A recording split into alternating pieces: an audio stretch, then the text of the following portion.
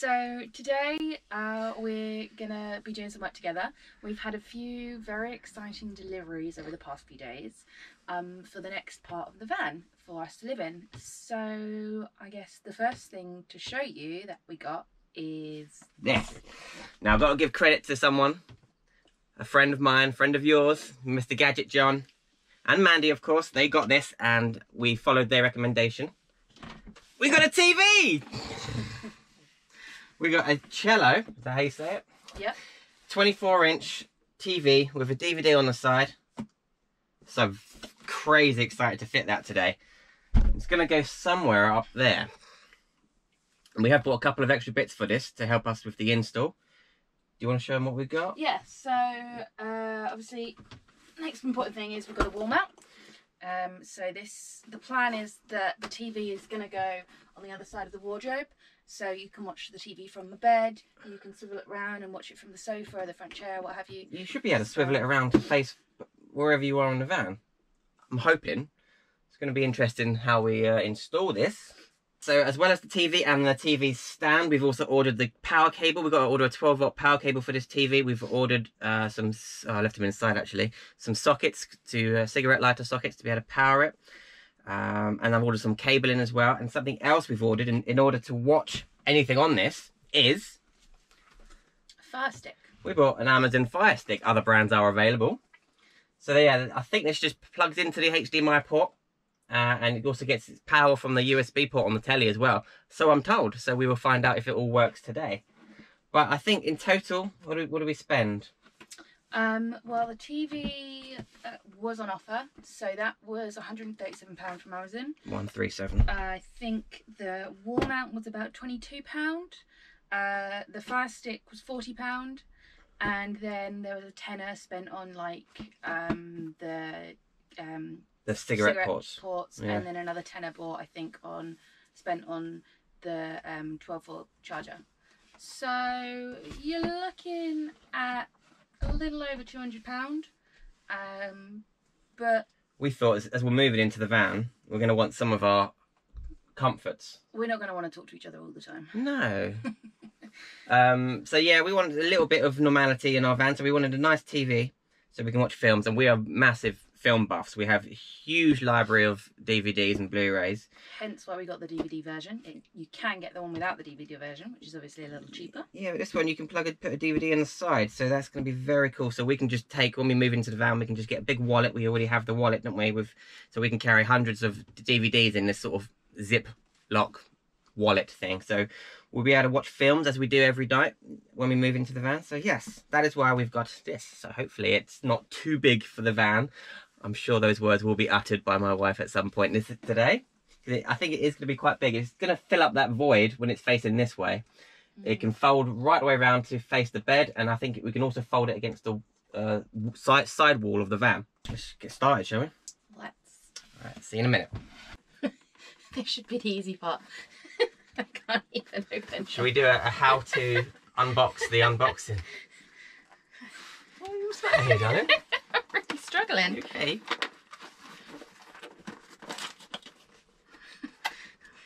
My delicate little fingers. Your little girly fingers. There we go. It does feel heavy, you said. Yeah, it does feel very heavy. There's the instructions. I'll keep those. We don't need those. That's why I'll keep them. Oh, that's weighty. Oh, hang on. I was going to say, even the box is heavy, but there's a load of bits in here.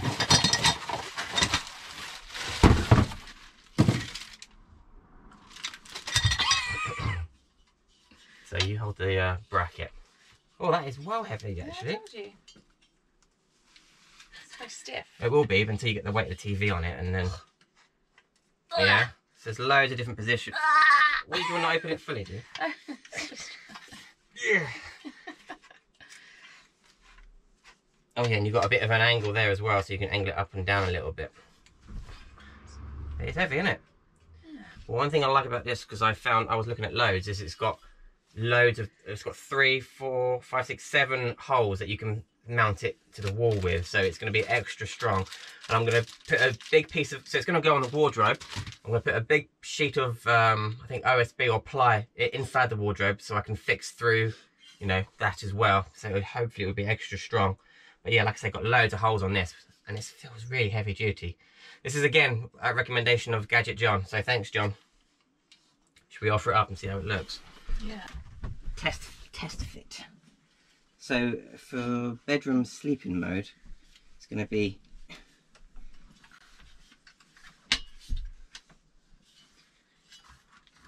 no, it won't go there. Oh my goodness, that fits so much better than I thought. No, yeah, but think about it when the TV's on. Yeah, true. So you would have to have it probably out like this. That's fine. Because the TV's, or maybe at an angle, because the TV's going to be like sticking over the edges, isn't it? Well. Okay.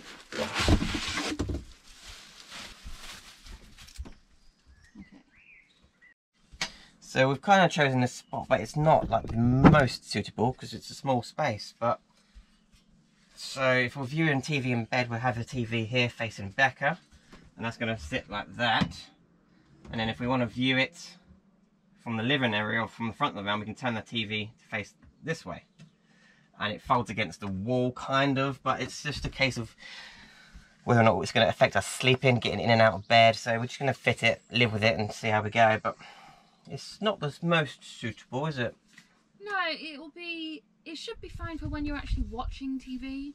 The problem is when you're sleeping, because it will be in this area, and I sleep this side of the bed, which is where it's going to be, and I can see myself if it's there, like if I'm kicking around in the night, which yeah, I have a tendency to do. I'm going to hit it, it's going to wake me up, it's going to annoy me, there's going to be words. I was hoping the TV would fold around to be flat against this wardrobe so it's not going to affect us sleeping. Anyway, we're going to give it a go. Try and fit it. Yeah?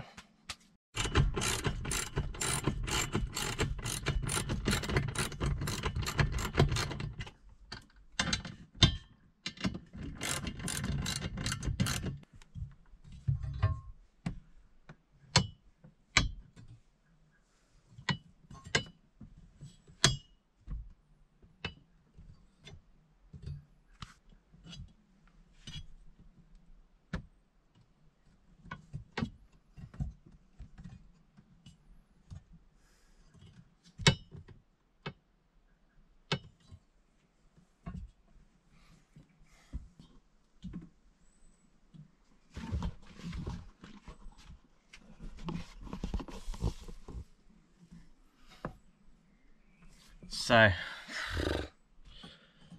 inside I used a bit of OSB, which isn't pretty, but you can see here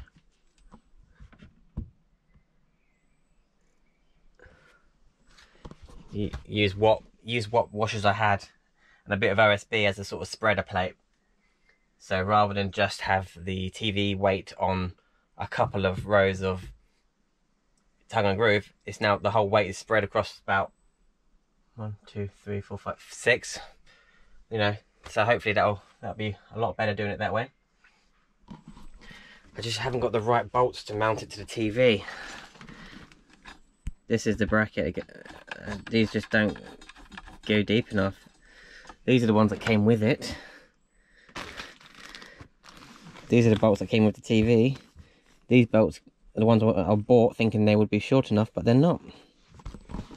Having a very stressful time with what I thought was going to be a simple job. Ugh.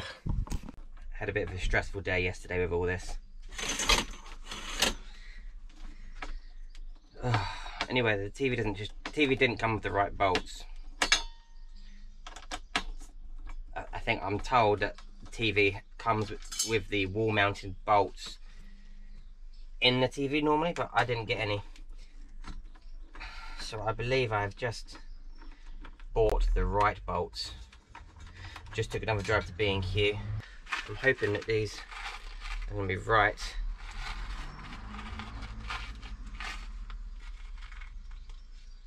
Hopefully these are going to be short enough. If not, I'm going to use a few washers.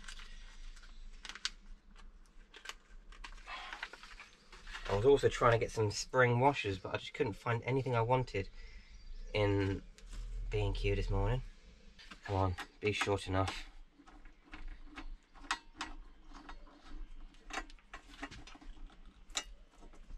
Finally, we're getting somewhere.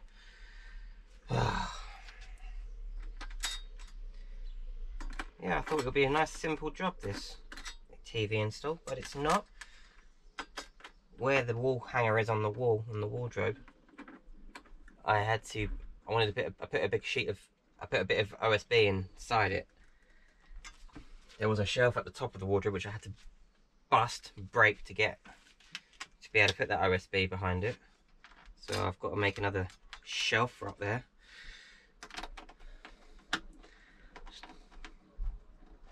It's not been as fun as I thought, this job. My van is a complete mess. But now I think I can put this TV on the hanger. There we go. Right.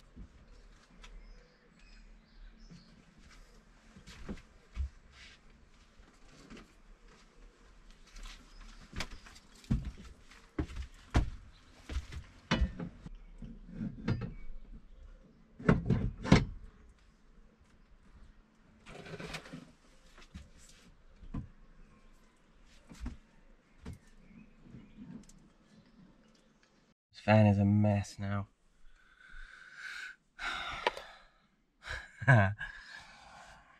TV's pretty cool.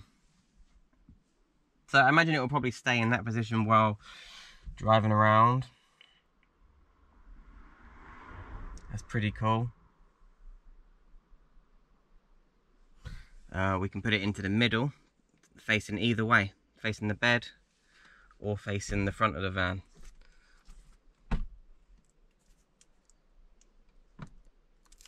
Bedroom viewing.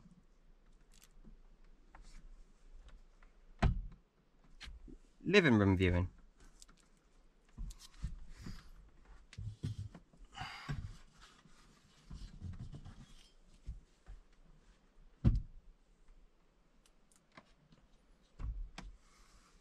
Van. Anyway, TV. Yeah, it's pretty cool. I'll show you around the back. I've just wired up a cigarette lighter.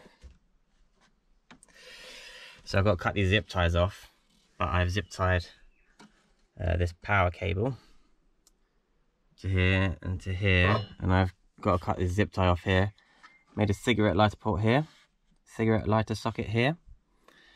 Not only we could also unplug the TV and charge phones and stuff from up here if we want to. I've got a little switch on there, on and off, so we'll know it's got a light on it, so we'll know if it's left on. I've got to run some wires to the back of it now, this is part of my bedroom LED lights. So I've got to run some wires from here to the battery, and those cables haven't arrived yet. I've ordered some slightly thicker cables than normal for this TV. Not that it uses anything, but I didn't want to use I've only got 10 amp wire here, so I'll put at least some 25 amp rated cable for this. But I tried it yesterday and didn't even use an amp of power this TV, so right, snip those things off. Now I want to show you the Amazon Fire Stick. This is the Amazon Fire Stick. Basically turns any TV into a smart TV as long as you've got a HDMI port. I'll show you.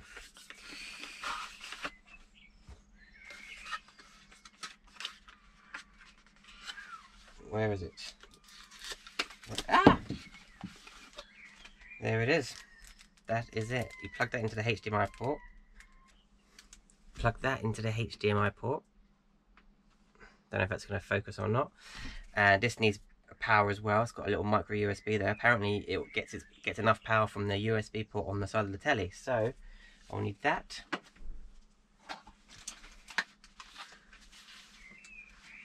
It's got a remote control with it, which also has Alexa on it, so you can speak to your remote and control the Fire Stick, control what the TV's doing. Play Luke's Van Life on YouTube, and it should work. So my HDMI port on the telly is here, but if I don't want this to stick lower, I can use this, so I can sort of bend it up a bit, which is what I'm going to probably do. Zip tie it onto here somewhere. Let's have a go.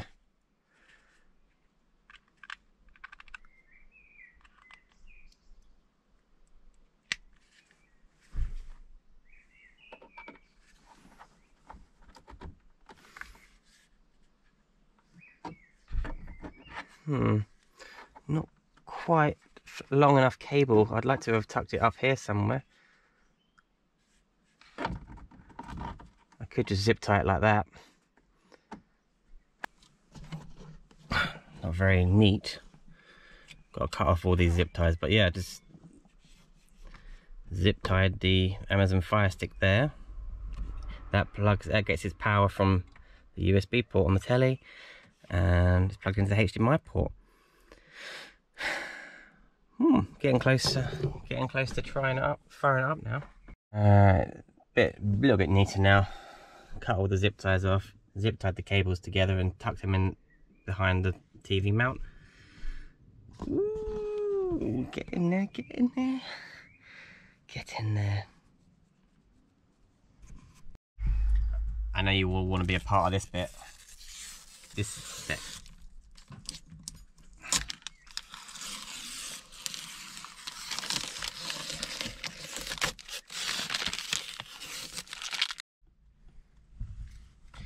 Right, as I'm really impatient, I've run an extension lead from the house, so I can try it all on the mains. Let's have a go. Oh. Right, Kelly.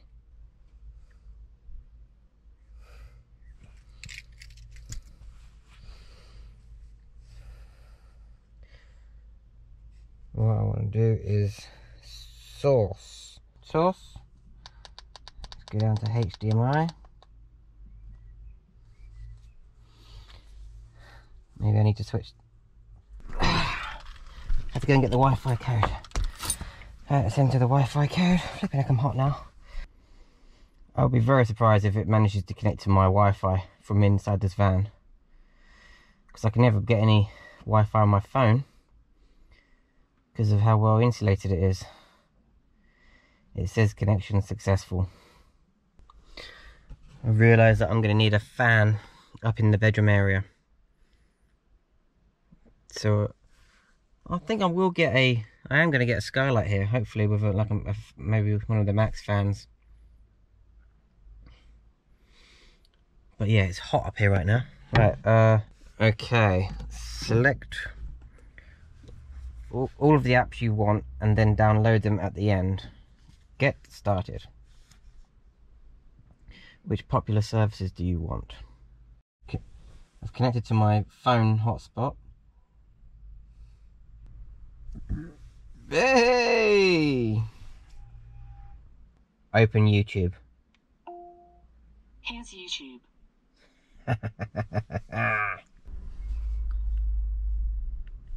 Hi everyone, I'm Luke from Luke's Van Life. Okay, so clearly I'm gonna have to get some kind of speakers in here, because the speaker on the TV isn't amazing.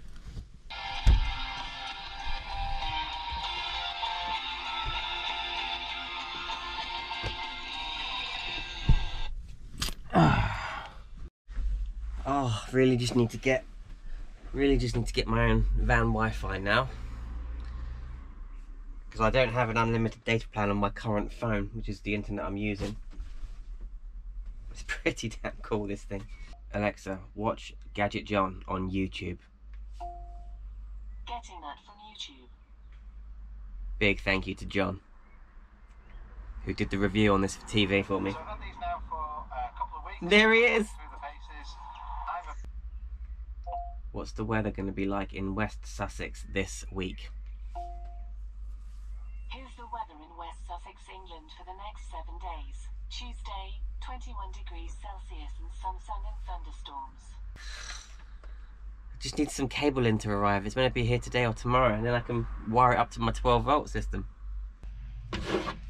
Cable arrived. Twin core, red and black. 2mm, 25 amp rated cable. So I need to run it from the fuse box to the cigarette lighter socket thing.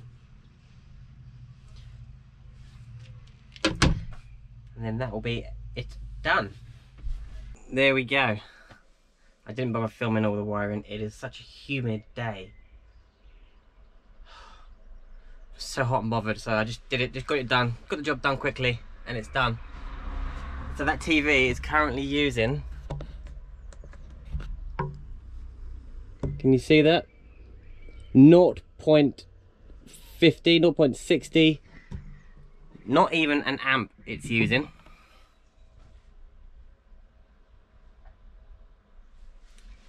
Such low draw. I'm really, really impressed with it, and the picture quality is amazing. Oh, so cool. So happy with this TV. If anyone knows of any small rechargeable Bluetooth speakers that are quite good quality, let me know. I can't be bothered to wire in speakers all around the van for it. I may end up doing it, but at first I'm going to try and find a little Bluetooth speaker. I got some Bluetooth headphones, which I managed to use on it yesterday. The Fire Stick's got Bluetooth capabilities, so yeah, I can connect my wireless headphones to it, and oh, it's such a cool toy. Anyway, I can't rate it enough. This is not a sponsored video or anything. My wife and I paid for this TV and Fire Stick, but yeah, so happy with it. Anyway, hope you enjoyed this video. Please hit that thumbs up button, subscribe if you haven't, and I'll see you in the next video. Alright, thanks for watching.